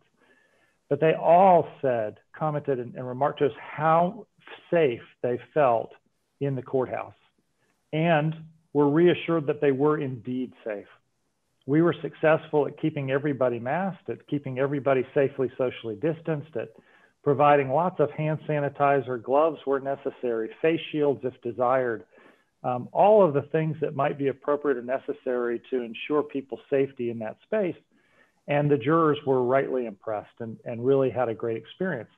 So we decided we'd do another one. And in fact, we tried three cases that first week of October the 26th. We're on Wednesday. We've already tried another 4 cases this week. The jury trial experience is going well, and I'm really encouraged that if the community numbers can stay under control, if we don't have just this pervasiveness of the virus, that we do stand a chance to begin to move towards civil jury trials ultimately. And I know that's the question I would have been asked the most often since we started this process is, when are we going to start trials? When are we going to start trials? Well, good news is it's a coming. And I really do feel confident about that. We have got the experience down. The courtroom layout has been changed. So if you're a jury trial lawyer, you should come down and watch some of these felony trials. It'll be an eye opener for you as to how the layout works for a jury trial experience. We're optimistic again that we can move cases through pretty quickly. We have just a couple of spots in our courthouse large enough to be able to select juries. And that is really, that and the capacity of our jury assembly room are going to be the 2 biggest limiting factors for us in how many trials we can move through the system at any given time. We have 2 arraignment courtrooms on the 4th floor, and that's what we're primarily using for felony jury selection. We have the 23rd floor courtroom, which really doesn't lay out as well as you might think it would to get large groups in there, but we are going to be able to try capital cases in there. So with 12-person juries, we'll be able to seat juries in the gallery area and actually try a case up there. And then we have our jury assembly room, and that's what we envision utilizing for civil jury trial selection. That we would bring jurors into the jury assembly room after all the criminal juries have left and use that room actually to select a jury for a civil case. We're still somewhat limited in the length of trials that we can accommodate, and that's limited primarily by our jury box size. We can only seat 7 jurors actually in a jury box any longer. We've taken all those chairs that were on posts out of the jury box. We've positioned 7 chairs safely socially distanced inside of the jury box in a felony-sized courtroom. And those are the spaces that we have to try cases. If you've got a 2-week trial, we know you typically want to have more than 7 jurors. You want another alternate or possibly 2. And that starts where we start to stretch at the seams and have difficulty getting enough folks into the jury box to try a lengthy case. The trials have gone very smoothly. We utilize during jury selection clear face masks so that you can see the jurors' expressions on their face as they're responding to your questions. Not face shields, but face masks that actually fit tightly against their face so it's safe. We've been in consultation with our Department of Health locally on all of the issues associated with moving people in and out of the courthouse, jurors in and out, jurors into courtrooms, jurors back into deliberation rooms, and feel very confident in the safety of the process. So very encouraged, and I think you should keep your ear to the ground because I think it's coming pretty quickly that we will figure out how to try enough of the felony cases to get that docket moving, how we'll get some of those county misdemeanor cases moving to trial, and then start to add on to that some circuit civil trials for us to be able to move these dockets as well. We know dockets have backed up, trust me. I think we calculated we're about 3 years worth of trial days behind right now. Now that's everything. That's felony criminal, county criminal, and circuit civil. But 3 years worth of trials that need to be caught up. We're making progress at 7 a week. That's a pretty strong move. And we think we can increase the numbers even greater than that and do it safely so that we can start moving the dockets. Judge Jordan, why don't you chat for a while? Yeah, so Robin Kramer asked about evidentiary hearings, and we have done a lot of them. The key is getting a complete set in a evidence notebook with the tags, and we can email you the tag instructions, or you can get them from the clerk. And to mark it identification alphabetical, please. And if it goes into evidence, it will receive a number. We get the clean set that you'll send me, and I'll hand to the clerk. So don't send the clerk anything, give it to me. And then I like a bench copy because I like to write on the exhibits during the trial. So if that's possible, it'd be great. Listen, we know that things are going to be supplemented, and much like a regular hearing, something new is going to come in. You email it, we'll print it, we'll do the tags and everything. We're accommodating you in that regard. But, you know, early on when we didn't really, everybody kind of stopped and we didn't have any bench trials, we had tons of hearing time. If you need hearing time next week, we have tons of hearing time because Mr. Shipley's case didn't go to trial. So feel free to do that, but you just have to watch Jack's for hearing time. You can always request the specific amount. I'll look at it. And of course, my J, Kathy, will also gatekeep on that as well. Our goal is to get as much hearings as we can because, again, I'm preaching to the choir. You hear me at case management. What do I say? File your motions early and often, because as a trial attorney, nothing worse than going to trial and telling the trial judge, you never ruled on our summary judgment. And he says, okay, denied. I mean, that's not practicing law, and I won't do that to you. So you may not like my ruling, that's okay, but I'll rule on it so that by the time you get to mediation, you'll be in a position to make an educated decision on that and advise your clients. And again, please have your clients appear at all hearings, or at least offer it. I want them to hear what's going on. You know, I always ask the clients at the case management, do you have any questions for the court? Not about your case, but anything. I think that's important. I know when I was practicing law, my clients enjoyed being involved. They enjoyed going to the courtroom every now and then to watch a hearing. Well, now they can watch every hearing or listen to it.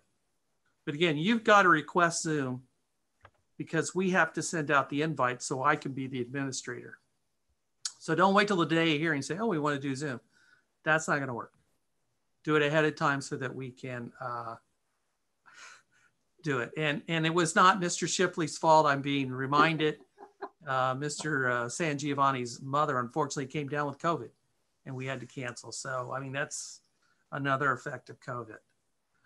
I would be remiss after that reference by our chief judge to not pull out Punxsutawney Phil.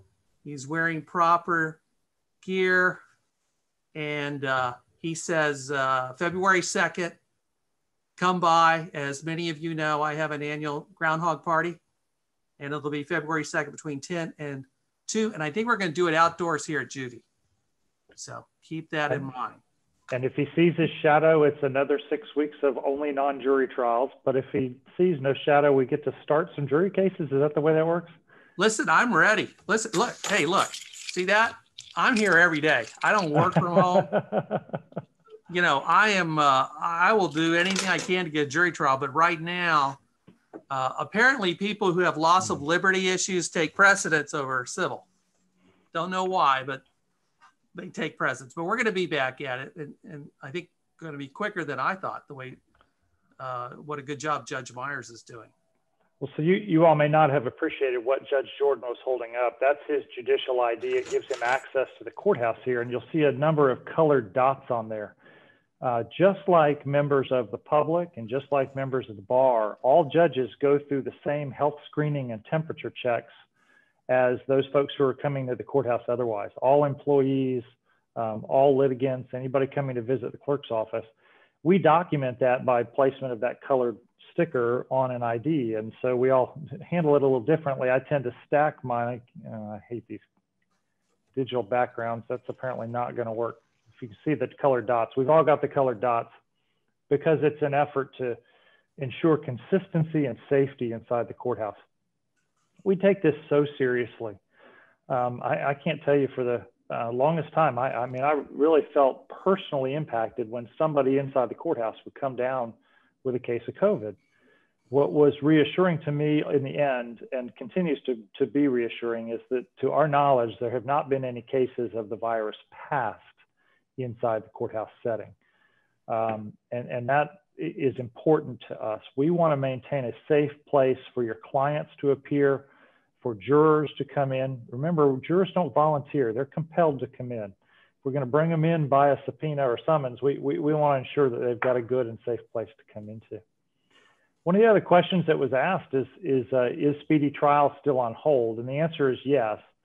Under the Supreme Court administrative orders, so long as the circuit remains in phase 2, and actually for a short time period in phase 3, speedy trial remains tolled. And as a result, we don't have the time pressures of speedy trial weighing down on us as we try to get jury trials moving. Our felony division, if you do any criminal work, it's just fascinating, but they've identified their top 200 cases to get tried. They've worked their way through over half that list in the last 2 weeks, because many of those cases just pled once they recognized a jury trial was a reality. Now there's another list of 200 right behind it. So we'll continue to aggressively move those criminal cases forward. But notwithstanding what's happening in criminal, I do think that we have some capacity to bring jurors in for civil cases, but it's going to depend on a couple of factors. And I'll share these with you because I think it's good to begin to think in these terms. The things that slow jury duty down, what takes so long picking a jury? Well, one of the things are hardships. We know that if you've got a 2-week-long case and you need a jury for it, you're going to have some folks that are sitting on that panel that just are not going to be able to serve. 2 weeks is too long. They can't miss out on employment. They've got doctor's appointments or somebody they're taking care of. We know if we can address hardships up front and move them off the panel, now you're only speaking to jurors that could actually sit. That saves us a tremendous amount of time. So I've encouraged our civil judges to begin to think in terms of clearing out those jurors that are not going to be able to sit, and doing that early on in the process. So instead of asking your questions to a group of 35 or 40, you're really talking to the 25 folks that are likely to be able to sit on your jury. Another thing that helps us to move along quickly is if the lawyers will agree to use a paddle system with jurors.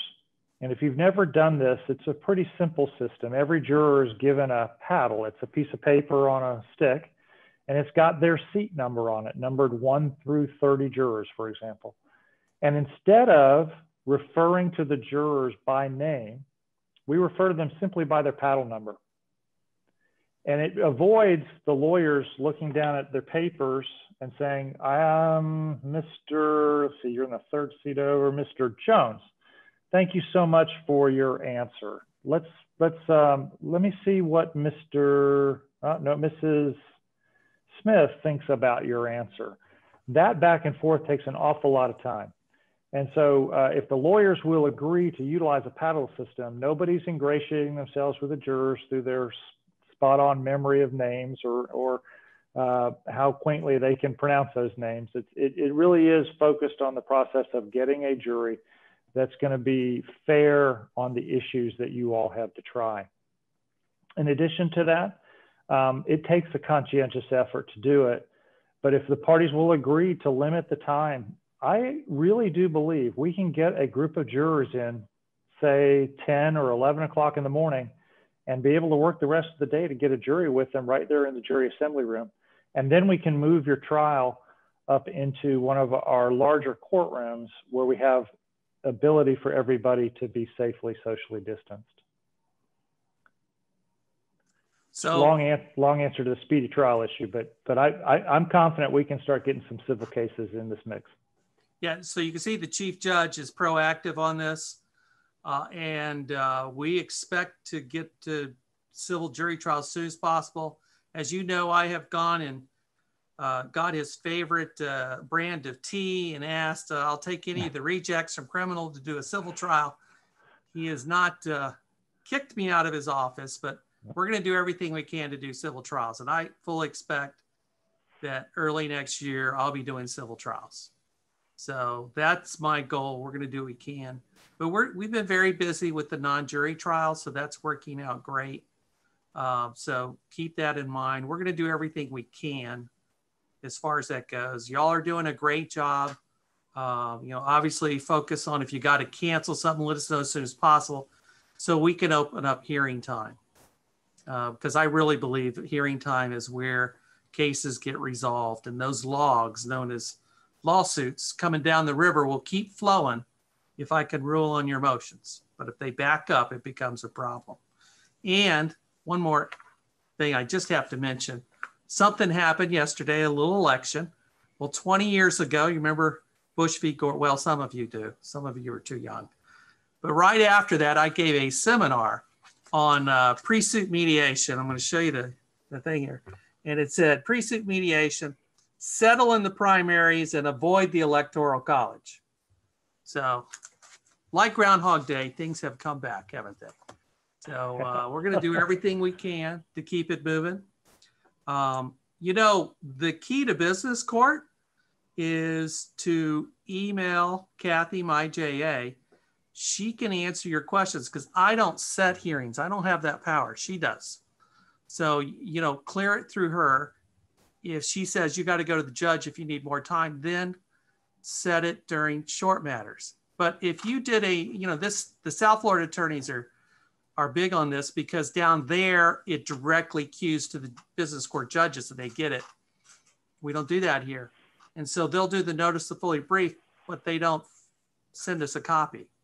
So if you've got something that's fully briefed that hasn't been ruled on, contact Kathy to make sure that we've actually received it. Okay, so that we can put it in the queue. But we are working very hard, as some of you will know. You've seen all our filings recently of orders. So we want to do everything we can. We want to be part of the solution. The whole idea of business court, is to help facilitate, but not only that, to let the attorneys and the clients know that we've got a system set up to get a consistency of rulings. Nationwide, you look at the business court, they have a business court college. It started like 15 years ago. Georgia has a constitutional amendment for business courts. We'll probably have to go that route too, because I don't think they'll adopt what the Florida Bar suggested, which is the one for each district court of appeal. You'll have 2 judges, so a total of 10 new judges for each district court of appeal to do business court. But I think someday we'll be there. And I think that's good for everybody because look, this is not a slip and fall, okay, where the plaintiff has been reading billboards and watching TV commercials and they think their case is worth $1 million. This is sophisticated clients who have been through the process, who understand that it's going to cost, $1 million in attorney's fees and costs just through trial. And they know they have to make a business decision. And that's the beauty of business court, so that we can case manage and facilitate you through that process so you can ultimately resolve it, or we'll have a trial. It's whatever you want to do. So were there some more questions? Let me, while we're looking for more questions, I think there's one more in the chat there, Judge Jordan, if you want to take a look at that. But you are some of the very best of the best lawyers that we have in town. And we know that. We are so deeply grateful for that. And I see Richard Dellinger on the line with us, and Richard was such a tremendous partner for the Ninth Circuit when we were in Tallahassee lobbying to get some additional judges for the business court, and then thereafter to supplement our other resources. And I'm turning to you again. We're not too early in the season. The legislature will be gathering again, certainly in March, but we think it's possible they may even have a special session between now and March to address the state's budget and budgetary woes. If you follow the Ninth Circuit, you know that last year the legislature passed a bill to add an additional 2 circuit judges and 1 county judge to the Ninth Judicial Circuit. They even put that money in the budget and passed that budget out of the legislature. And then COVID hit. And in response, the governor made a decision to line item veto the money for additional judges. So while we have a statutory entitlement to add 3 judges here in the Ninth Circuit, there isn't any money for that right now. And yet here we find ourselves in a very difficult economic circumstance attributable to the pandemic and the challenge that our state will face in revenues as a consequence of decreases in sales tax, decreases in tourist taxes, all of those things that are a part of the revenue that we rely on both in the state and locally for the funding of portions of the court system. I will tell you, my belief is that in order for business to come back and to be strong, the courts have to be positioned well to assist them to do that. In other words, if we're not able to do our job fully, we're going to face challenges with moving forward as a state. I want to encourage you, to the extent that you have contacts in the legislature or contacts in the governor's office, please encourage them to not only fund the judges that are already a part of the statute now, but also to seriously consider an adequate response to the pandemic-generated workload.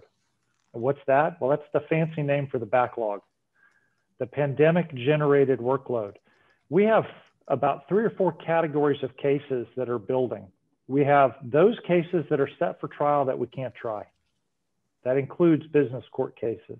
It also includes business cases in our general circuit civil divisions. We have a group of cases that was not filed during the pandemic that's going to be filed. In fact, we're already seeing our filings return almost back to normal levels. If you read the Florida Bar News, you saw we had record days of e-filing going on. So lawyers, they're catching up, they get it. If they're gonna be productive, they've gotta be filing. We have a group of cases that are pandemic generated, insurance types of claims associated with the pandemic, with the closure of businesses and other opportunities throughout the community. And then we have the backlog that is accumulated that we just can't get to because of the fact that every hearing takes longer, every hearing takes more people, everything that we do in the courthouse seems to take more space. It just, the pace of things have slowed down a little bit. So we've got all this work that's building up, and I just would encourage you as our partners with folks in Tallahassee to continue to encourage. Now, I would not want to be a legislator right now. These are some incredibly difficult choices that they have to make with limited resources, but business matters. And if we want business to return and return well, we need a court system that can adequately support it and do its job through the return as well.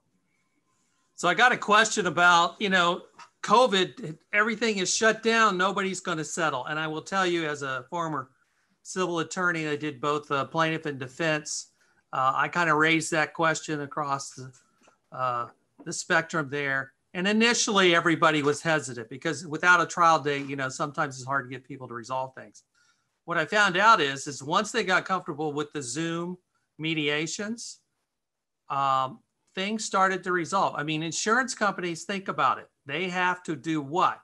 Make a profit, right? In order to do that, they have to set reserves so they can invest the rest of the money. So they like to clear out cases, especially by the end of the year, hint. So they're resolving things. They're comfortable with mediation and arbitration by Zoom.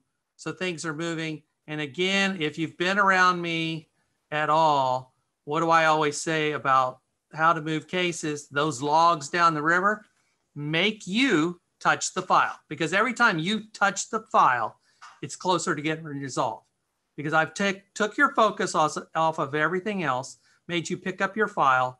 And, without Zoom, it was like, well, I don't want to go to the courthouse for this. I'll just call the other side and resolve it. So that's kind of a downside for Zoom. You don't have that, travel to Kissimmee or the Orange County courthouse and go through security. But every time you touch the file, the case is getting closer to resolving. So, in business court, we have a case management, we have deadlines.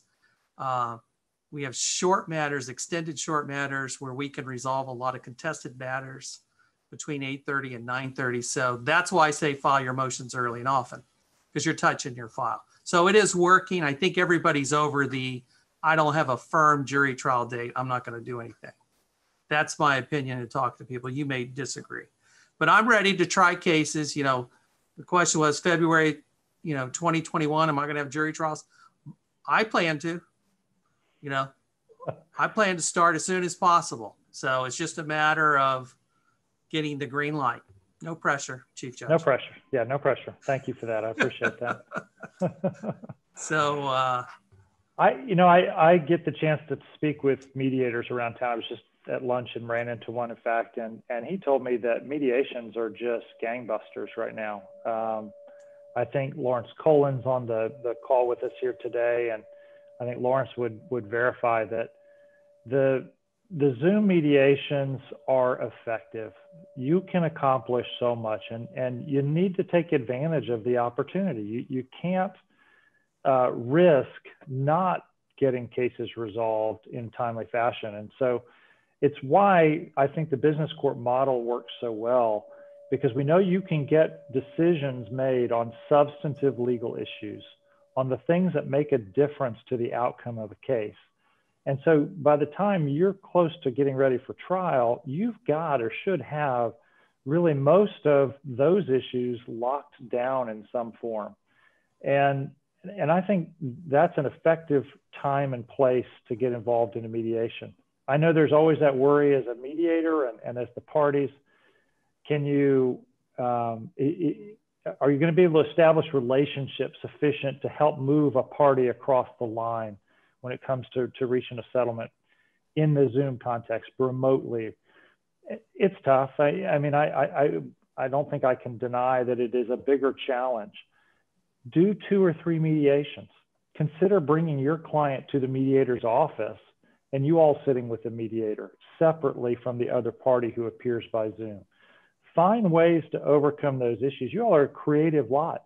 These are the challenges that make our job fun, right? Is to try to figure out new, ingenious ways to move cases, to get issues resolved, and to try to reach resolution for the benefit of our clients. And in the meantime, we all know when we're working, we're getting paid. And I'll just tell you, that's been another thing that's been heavy on me during this entire pandemic, is to make sure that the court is creating opportunities for lawyers to conduct business. Because if you're conducting business, you're generating revenue, you're keeping not only your own families fed, but those are the people that depend upon you for their incomes as well. So we want to be responsive and continue to make ourselves available for that. Absolutely.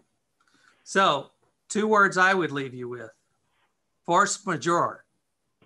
I expect a 10-page memorandum of law, because that's going to be a big issue in these COVID cases down the road, isn't it? Like everything was in there on the insurance policy or whatever, but COVID was not necessarily covered. Sometimes it is, because we had swine flu and a lot of the policies changed after that, but not all of them. So that's going to be a big issue going forward. So get some associate on that right away. And listen, Judge Myers, apparently I've made you the bad guy here. Oh, I'm good with that.